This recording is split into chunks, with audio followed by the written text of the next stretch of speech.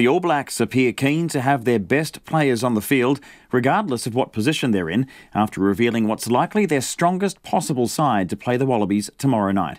The Bledisloe Cup means a lot to the world champions, and they don't want to risk losing it after 17 years of dominance. But this year, World Cup glory is the ultimate goal. So what does tomorrow night's team reveal about the All Blacks' likely side for their World Cup title defence in Japan?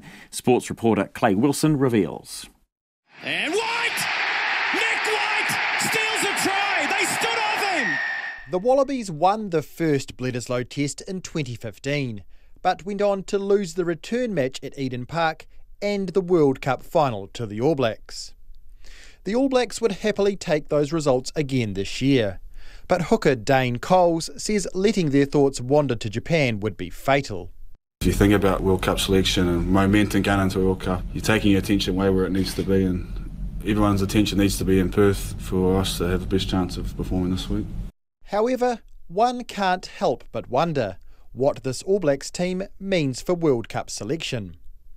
Ardie Savea, New Zealand's best Super Rugby player this year, starts at blindside, forming a loose forward trio with open side Sam Cane and captain and number 8 Kieran Reid.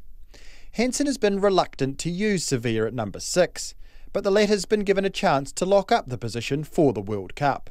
Probably the best back row we can put on the park. Ardie, who's been in outstanding form. Sam Cane's come back and gives us a real physical presence on the park and is a natural 7. And Rido, he's coming back into his true form. So once people see what we're doing on Saturday, they'll agree that they're the 3 guys we should have picked. Usually an open side or number 8, the hard-running Savea says things won't change too much. I've just got 6 on my back, I guess, and everything will stay the same and just go out there and just nail my role. Hansen has made 6 changes to his starting lineup for tomorrow night's clash, but retained Richie Mo'unga at first 5 with Beauden Barrett again at fullback, another of his risk and reward gambits. Barrett is happy to be at the back, and he believes the Wallabies are more dangerous without sacked fullback Israel Folau. Barrett believes replacement Kurtley Beale provides Australia more X-factor. Kurtley's a very exciting player and he's so unpredictable. I think they certainly don't lose anything by having Kurtley there. If anything, it's probably more threatening. But how much of a threat to the All Blacks are the Wallabies, a team that haven't won the Trans-Tasman Trophy since 2002?